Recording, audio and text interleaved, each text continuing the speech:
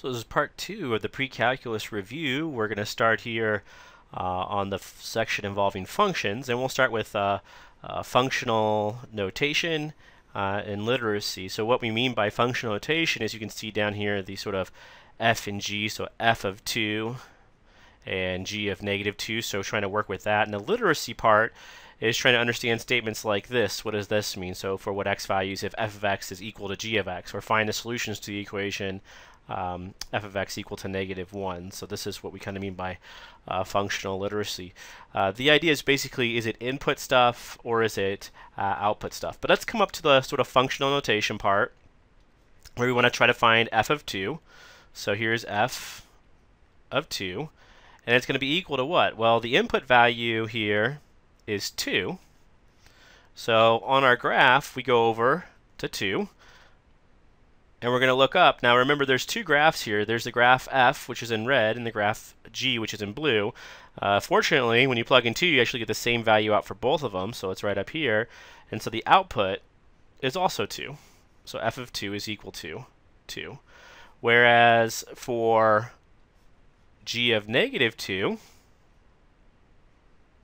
let's look at that. So we go over here, -1, -2, so we can write, this is over -1 over -2. Right, so remember, this is input stuff because it's on the inside, and then the output, you look up and it goes right here, and it has height 1. And again, I guess it doesn't matter which one you take, the blue or the red. Of course, we want the blue because it's g, but you get the same output, so this is equal to 1. And now for the next problem, what we want to do is we want to find the x values for which f of x is equal to g of x. So they have the same exact outputs. And so you'll see here they have the same exact outputs right here and right there. It's where they cross. It's where they intersect. And so we already know those two x values. We already found them. So x is equal to -2, or I should say we already used them up here. So x equals -2 and x equals 2. So we can separate it by a comma if you want, or you can say x equals -2 and x equals 2. So those are the two x values, where the outputs, so these are outputs, is the output is equal to output for g. So the output of f is equal to output of g. In part C, we want to find solutions to the equation f of x is equal to -1. And so on this one, right, just like up here, it's not input stuff. It's actually output stuff. It's on the outside. So we want to find out when the output is -1. So -1 output is right here. You go down 1. And we're looking for when f, not g, but f is equal to -1. So f is this red piece here. And so when is it -1? Well, it's -1 over here. And it has height -1 right here. And so you look back up. And so this is input of -3. And over here, this is input of, right, you have 1, 2, 3, and 4. So this is for find the solutions to this equation. So you have two answers for this one. X equal to -3. You can see that when you plug in -3, you do get out -1. And x equal to +4. So if you want, you just put a comma, and a 4 is fine. So x equal -3 and 4. They both give you out -1 when you plug it in for f. And let's look at the next one here, 14. Now this is slightly different. This is a function of two variables. So the example above, this is a function of one variable. F is a function of x and g is a function of x. Now we have a new function f, and it's a function of x and y, and we want to find f of 5, 2. So f of 5, 2 is equal to, so wherever I see an x, I'm going to put a 5, and wherever I see a y, I'm going to put a 2. So I have 1 plus 3 times 5 times 2 minus 5 times 5 squared. And so what is that equal to? That's equal to 1 plus, and then 3 times 5 is 15, times 2 is 30, so plus 30. And then minus 5 squared is 25, and times 5 is 125.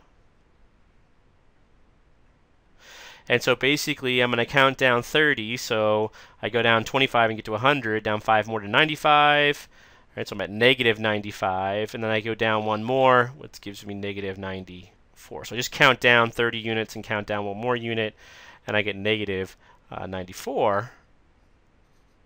as my answer there. So that's sort of working with functional notation, and then the literacy part is trying to figure out input-output stuff and working with the graph in the situation. Over here, on the next problem, 15, we want to work with the domain, range, and then the change, how a function changes. So this should say use, not us. So use the graph, use the given graph of f to find the following. All right, so we want to find the domain and the range. So for the domain, remember, are input values, so things you can plug into the function. So when you look at this graph here, you see the graph is good, good, good, good, good, but then it continues to go all the way up. So right here, you're good here. These are your input values. You're good, you're good, you're good. But when you get to -4, you have to stop because you can't plug -4 into your function because you see it's a vertical asymptote, so it's undefined there. But then you can pick up after -4. So notice I'm drawing these parentheses here around -4. You're good. All these are good input values. If you look above it, you see a graph, or below it, you see a graph. So good, good, good, good, good, good, good, good, until you get to -1, because you see how the graph continues to go down, but there is no value when you plug in -1. We pick it up on the other side of -1. You're good, you're good, you're good, you're good. Now here you may think there's an issue because there's a hole, but it's actually, the hole is closed right here, so there's a well-defined value. When you plug in 0, you actually get out 0. So you're good, you're good, you're good. Oh, you're always good for the remainder of the x values. So all the way out to the right, and of course you can go all the way out to the left. So when I write down the domain D, what I'm going to do is I say all the way to the left, so -infinity, comma, and then I stop here at -4, so -4. And then union, I pick up right after -4, so left parenthesis. So it's not including -4, but you pick up right after it. And then we went all the way to -1, so comma to -1, in parenthesis, and then union -1, comma, all the way out to the right. So we write positive infinity, which means all the way out to the right. And this is a parenthesis here. So notice how we used the parentheses, which mean do not include the point, but go all the way up to it. So that's the domain. For the range, we'll use the letter R. And instead of looking at the inputs, you look at the outputs. So right here, we start down here, and you see, oh, there's a graph to the left or the right. So there's a graph to the left, so you're good. Good, good, good. You keep going up, you keep going up. You're good, you're good. There's always a graph to the left or the right.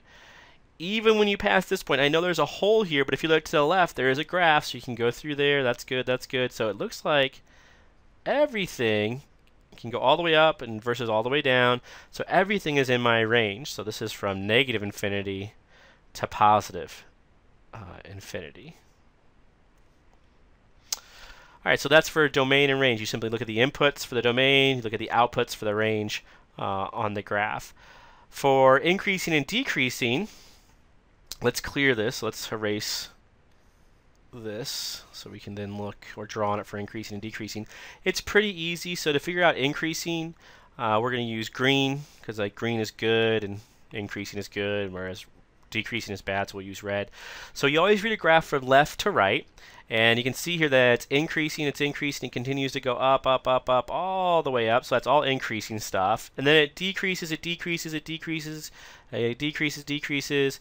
You may argue that it kind of levels out here, so we'll talk about that in a minute.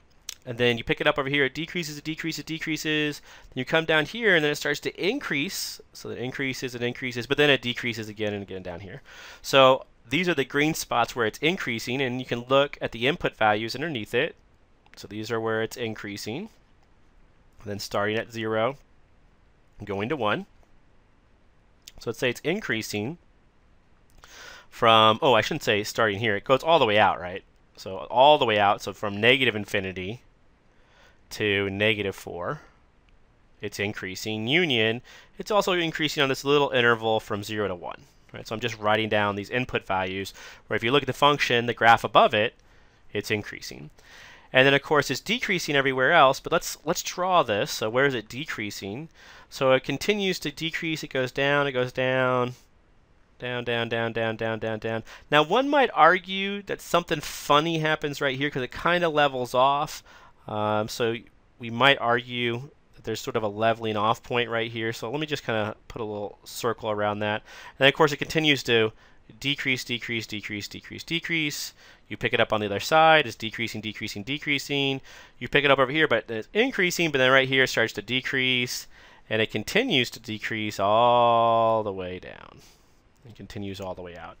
So one might say that it's decreasing from here up to -3, and then from -3 to 1. Right, so one might say this, that it is decreasing from -4 to -3, and then union from -3 to -1. Now some would argue that you should include -3, but to me it kind of looks like it's leveling off. So if I think it's leveling off here, it's kind of like a flat point where it levels off, where it's really not increasing nor decreasing at that point. Something different is going on there. I'll take that point out. Now, if you don't take it out, is it necessarily wrong? Well, it really depends on what sort of definition you're using for decreasing. So I typically don't count off too much for it. So if you would have put -4 to -1, I probably would have still given you the points for it. But if you split it up like you're supposed to, then sometimes if it's on an exam, I'll actually give you a bonus point for realizing that. All right, so let's get back to the problem. So where is it decreasing? So you have that to that. Then you pick it up on the other side of -1 to 0. So union, -1 to 0, continues to decrease. Union, then you pick it up over here at 1, and then all the way out to the right, it is decreasing. So from 1, comma, infinity. So that's where it's decreasing. And again, if you change this right here and write -4 to -1, that's fine. I won't take off for it. But if you actually split up the interval, which is a little bit better because, again, something strange is happening here, I'll actually typically give you a bonus point.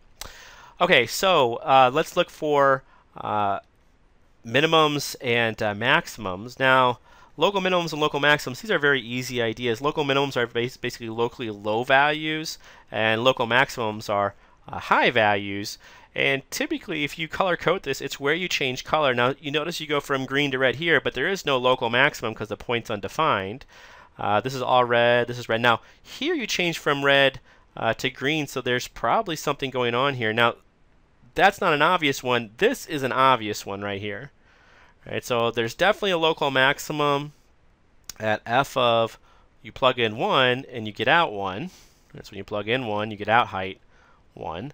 That's definitely a local maximum. And then that's it for maximums, but there is a local minimum. Now, I don't always take off if you don't see this one because it's kind of tricky. But if you look right here, at this point right here, notice how it switched from red to green.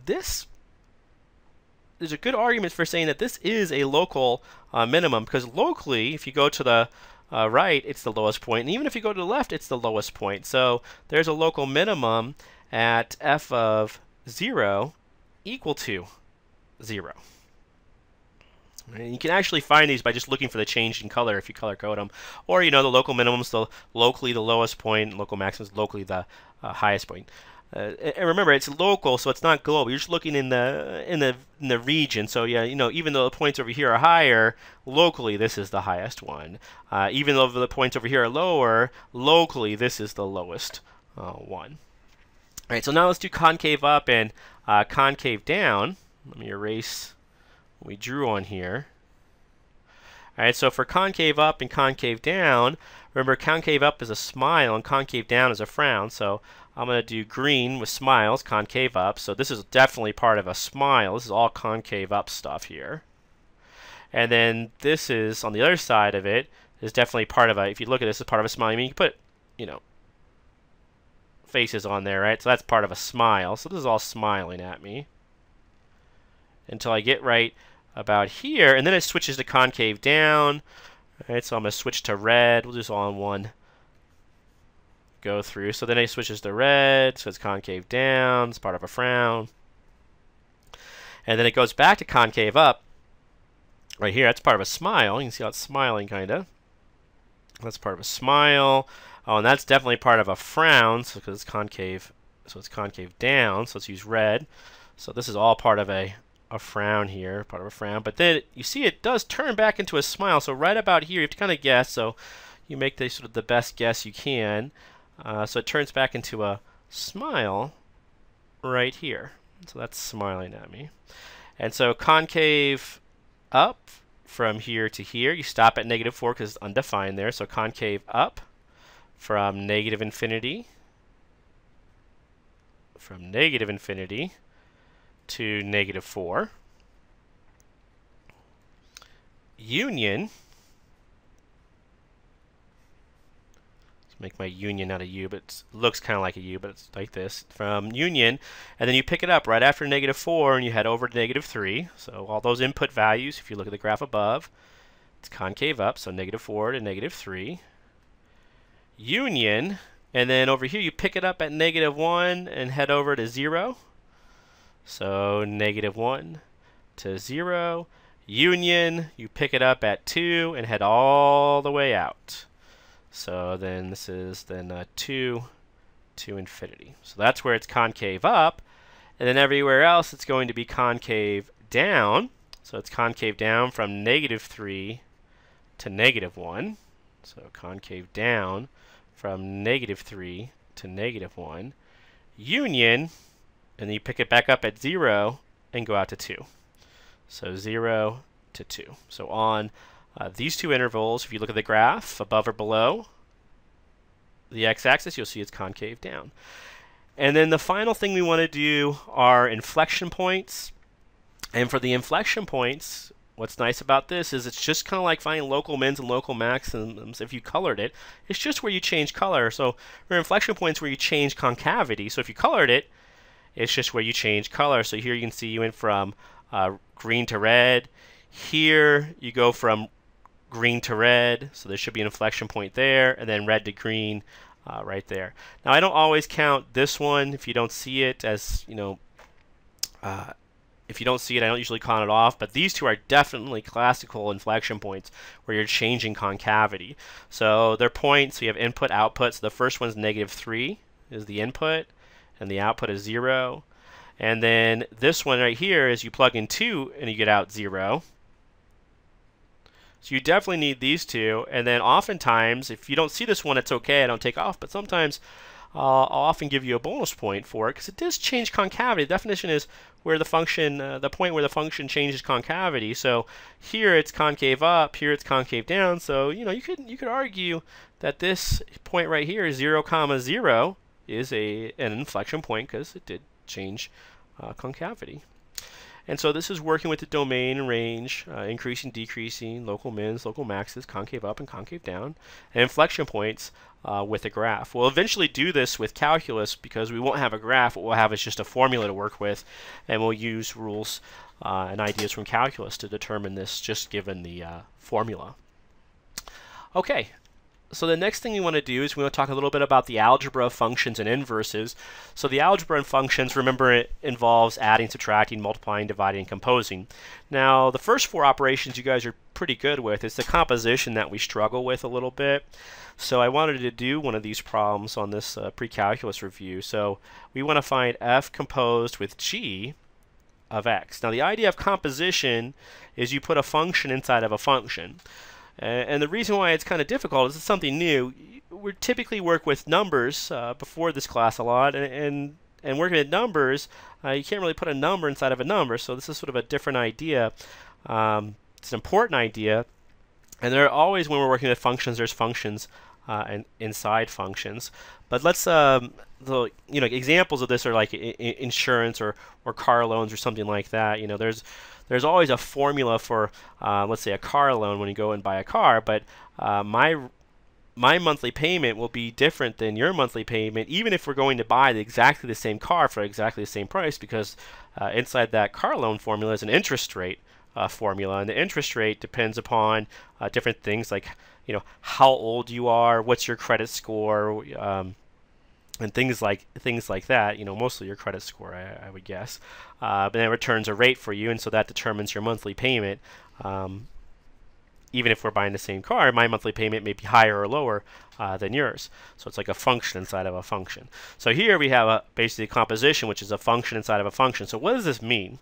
This means take f of g of x. So I like to write the g of x kind of small and the f of it really big. So it's really clear that g is inside here. So then this is telling me what to do. So once I decipher what this means, and it's easy to remember because the order stays the same, then I just do what it says. So what's g of x? I just write down g of x inside there. So it's f of 2x plus 4.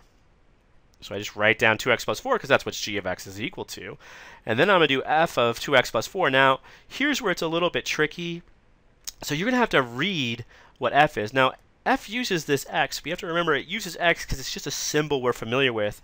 All right, remember, a function is really just a rule. So what's the rule for f? The rule for f is whatever's here, you're going to square it and take away 16. All right, so let me say this again. You're going to, whatever it is, you're going to square it and take away 16. So now if this is your it, you're going to square it and take away 16. So when you do that, say it, I'm going to square it, right? Not square x, but square it. So this is it squared, and then take away, so it means minus 16. And so when you're doing stuff like this, you kind of have to read what the function is, and don't think about too hard about the x, because really this x and this x aren't the same x. Right? X is sort of like just a placeholder, like a thing that's telling you what the rule is. Then we're going to square this out. So if you multiply 2x plus 4 times 2x plus 4, you're going to get 4x squared. You're going to get 2 times 8x, so you're going to get plus 16x. And then plus 16 on the end, right, with a minus 16 here. So remember, 2x plus 4 quantity squared is really 2x plus 4 times 2x plus 4. And then you're going to FOIL this out, and that's going to give you this 4x squared plus 8 plus 16x plus 16. So the 16s are going to cancel, and you're going to be left with just 4x squared plus 16x. Right, so this is something that is often difficult for students to do in the beginning, but once you get the hang of it, it's really sort of a reading operation, and there's some algebra involved too, but it's a reading operation, and once you understand what a function is telling you to do, then you simply do it. But it does take a little bit of work to get there. All right, so number 17 is on inverses. So this is mostly an exercise to make sure that you actually understand what an inverse is. So the idea of an inverse of a function is if you have a function that goes from input to output, if there's an inverse, that means you go from output back to the input. So if you want to make a table of a function that does not have an inverse, what you need is you have to have two output values that are the same that go back to two different input values. So as an example, let's just do 1, 2, 3 for our input values, and then over here let's make this output value 6, and then let's make this output value 7. Now this is still a function and it has an inverse right now. To make it not have an inverse, we need to make this either 6 or 7. So let's make it 6. If you make this 6, now it no longer has an inverse, because if you want to go from output to input, you say the output is 6, you could go back to 1, or you could go back to 3. Right? So this is an example of a table that does not have an inverse. Now over here it says draw a graph of a function that does not have an inverse. Right, so this one, you want the same idea. You want to have two output values that are the same that go back to two different input values. And so the easiest example is probably something like this, where it's just a parabola. And you can see that certainly there are, for the parabola, you could just use the number 4 just to illustrate this. So here's the height 4 over here, and here's the height 4 over here. And these are supposed to go back to the same, or two different input values, so like -2 and +2. And so it certainly won't have an inverse, because if you give me an output of 4, which one do I go back to? Do I go back to 2, or do I go back to -2? I don't know which one I need to go back to. That's why it does not have a well-defined inverse. Right? So not have an inverse. And then write down a formula function that does not have an inverse. Well, I just said the parabola here, so let's just write down a formula for the parabola, which is x squared. Right, so these are all examples of different ways to represent functions that a function that does not have an inverse. In general, if a function is going to have an inverse, we say it needs to be 1-to-1. Right, what that means is that for each input, yes, you have an output, but that output is unique. Right? So there are no other there are no other inputs leading to that one output. There's just a single input. Let's look down here at this elementary function section. So this is really important, especially in calculus, because you realize here that in calculus there are just basically 4 functions. There's a power function, there's an exponential function, a logarithmic function, and then trigonometric, and of course, I don't need an extra U in here, functions. That's it. And all the other functions that we typically work with are built out of these basic types of functions by using addition, subtraction, multiplication, division, and composition. Once you realize this, it makes calculus sort of a little bit easier to understand in the sense of like what we're doing and when we learn how to take derivatives. So what we want to do is we want to look at this function, which is made out of a lot of these, the power functions, exponential, log, and trig. In fact, I included a volume here, and we want to pull it apart. We want to pull it apart in a way that we rewrite this as in terms of, you know, basic power functions, basic elementary, basic log, and basic trig. So what we're going to do is I'm going to make up some functions here. We'll have the function a of x, and we'll have the function b of x. I'm going to kind of pull it apart, and we'll just keep on going. So I kind of just go from left to right, inside out. It kind of takes a little while, but here I have x squared. Now that's a power function, so I can write a of x as x squared. That's a legitimate thing to do. And then I have the tan function, so I'll write b of x as the tan function, so tan of x. And then c of x is going to be equal to, you see on top here I have the e function, so I'm just going to write e to the x. And then down here I have my d of x now. And then so in the e, I have an x times root x. Now, that's actually a power function. X times root x is the same as x times x to the 1/2. And remember here, that's really x to the 1, so you can add exponents. So you really have x to the 3/2. Right? 1 plus 1/2 is 3/2.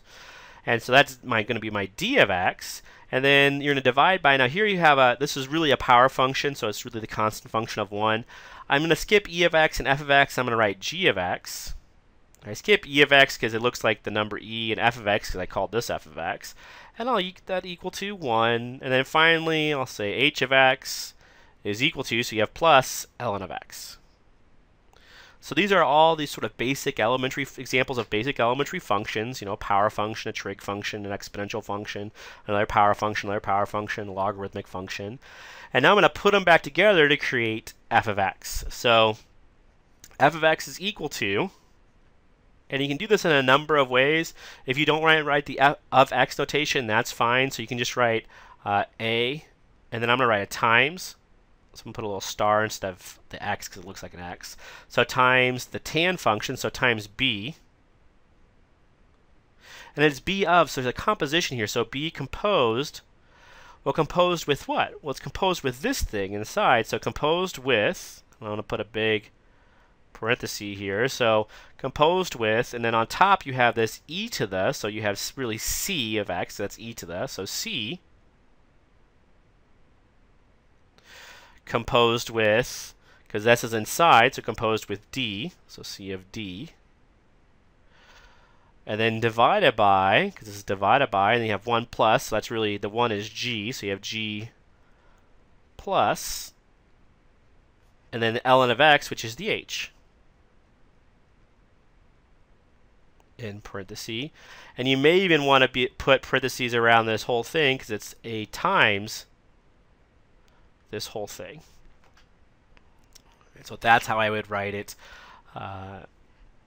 like this if I wanted to. There are other ways to write it, but you know, as long as you're not too far off, you'll be just fine. The point of this problem is just to see how every function that you've ever seen can basically be decomposed into these basic elementary functions by using addition, subtraction, multiplication, division, and composition. Because we'll use this throughout the semester, especially when we learn how to take derivatives. Okay, what's next? So we have, the modeling section. Okay, so we're in this with the modeling, which is one of the harder things to do because you kind of have to use a picture to come up with a formula. Fortunately, all the pictures are given to us in these problems. One of the harder parts to do, one of the harder things to do is actually make the pictures, label them in a in a way that you can actually come up with a formula. But let's do this. Okay, so here we have a box with an open top. It is constructed from a rectangular piece of paper with a width of 11. So this is actually equal to 11 inches and a length of 16 inches. So that's actually 16 inches. By cutting out equal squares of side x in each corner and then folding up the side. So here you're cutting out the squares of length x. Express the volume of the box as a function of x. So basically you want to find a formula for the volume. This is what we're looking for, and we want to find it in terms of x, right? But that's the idea.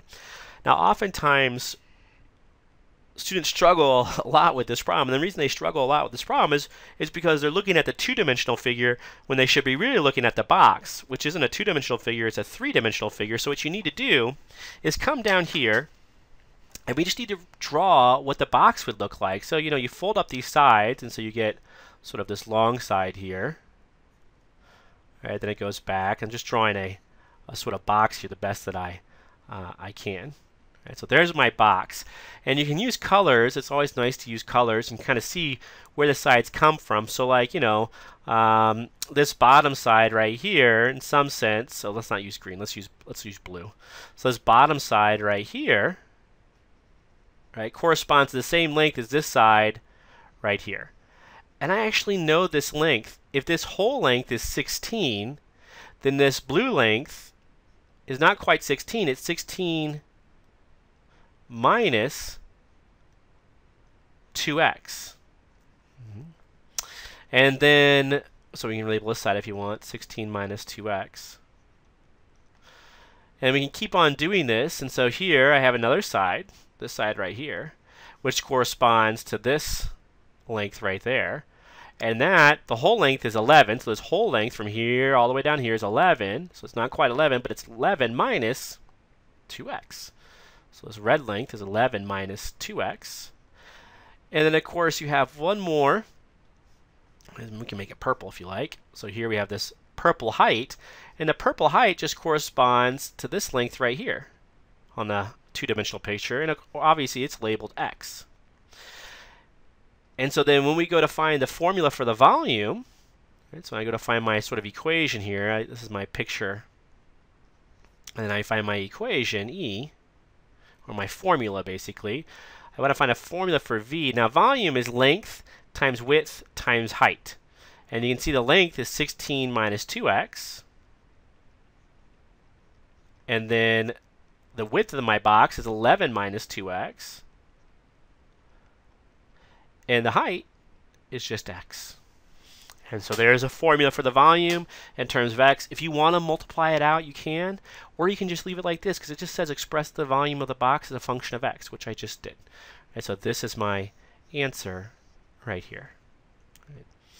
So that's a geometric problem using volume. If you look down here on number 20 and 21, these are problems that are to use certain types of theorems. In number 20, we're going to use similar triangles, where in 21, we're going to use Pythagorean theorem. So they're, in some sense, a little bit harder, but not much if you think about them in the right way. So in number 20 says, Thales of Miletus, the great philosopher, was able to determine the heights of the great pyramids by using the shadow of a rod. Find the height of this pyramid by using the diagram given. So the idea is, if you want to figure out the height of an object, you don't always have to measure it directly, especially if you can't measure it directly. If you can't do it, you have to use some other technique. And so in this case, we're going to use the shadow of this 5-foot rod. So Thales of Miletus looks at this 5-foot rod and notices there's an 8-foot shadow. He doesn't know the height of the pyramid, but he can measure the distance the rod is away from the pyramid by simply walking it off. And so what you get here is you get actually two triangles. You have a little triangle right here, and then you have the great big triangle that surrounds it. Right, so you have this great big triangle right here, and there's similar triangles. And remember, similar triangles just means that the triangles have all the angles are the same. And so when you look at this, you're like, okay, well, what do I know? I know that this side, divided by that side, so 5/8. It's just sort of like coming up with my equation, right? The picture was given to me. 5/8 is equal to, what is it equal to? Well, it's equal to this side, h, divided by this side, which is not quite 272, so it's 272 plus 8, which is 280. And then I can solve this for h. So now I can solve this equation, this sort of formula. So h is going to be equal to 280 times 5/8. And I can simplify this relatively quickly because these are both even. So, you know, let's see, this is 140 times 5 divided by 4, which is equal to still even, so 70 times 5 divided by 2, which is equal to 35 times 5, which is equal to, well, 30 times 5 is, what, 150, and then 25, so it's 175 feet. I think we're in feet, yep, so 175 feet. That's the height of the pyramid. Let's look at the last problem, number 21. Now, number 21 is a great problem because you can actually use the room that you're in, because most rooms are sort of like are rectangular. So there are 8 corners in a rectangular room, and you can see the 8 corners, 1, 2, 3, 4, 5, 6, 7, 8. And we want to find a formula for the distance from the lower left corner up to the lower right corner. So let's draw that in our picture. So you can kind of draw this up there.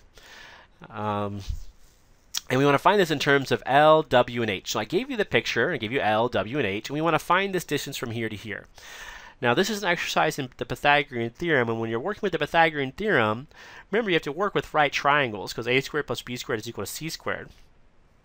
The problem with applying the Pythagorean theorem here is at first the triangle is not obvious, so you have to look a little bit, and you look at that blue line, and you ask yourself, the question is, do you see a right triangle involving that blue line? And if you look at it, you might be like, well, here's something, but it's not quite a right triangle, but it looks like part of it. But if you think a little bit outside of the box, or in some sense inside of the box, you'll see there's a straight line from there to there, and then you get a right triangle. So let's call this big D. That's what we're looking for. And so this is my picture. And then this is little d, let's call it. And so now I know for an equation, I know big D squared, because that's like my c, so c squared is equal to little d squared plus h squared. So little d squared plus h squared. That's Pythagorean theorem. Now this is not what I want. What I want is in terms of L, W, and H. Right now I have big D in terms of little d and little h. But if you look closely, you'll see little d is also part of a right triangle right here. There's a right triangle. That's a right angle. And so there's a right triangle right here. And so then I also know that little d squared, that's the hypotenuse of my right triangle, is equal to L squared plus W squared. And so now I can basically solve, I just plug in here, and so I get big D squared equal to L squared plus W squared plus H squared. And so I'm basically done. If you want to complete this, all the way, what you would do is take the square root of both sides, so you have D on the left, and then remember the square root does not go through addition, so it's going to stay on the right, so you just have L squared plus W squared plus H squared. And that's a formula for the distance of those two corners, between those two corners.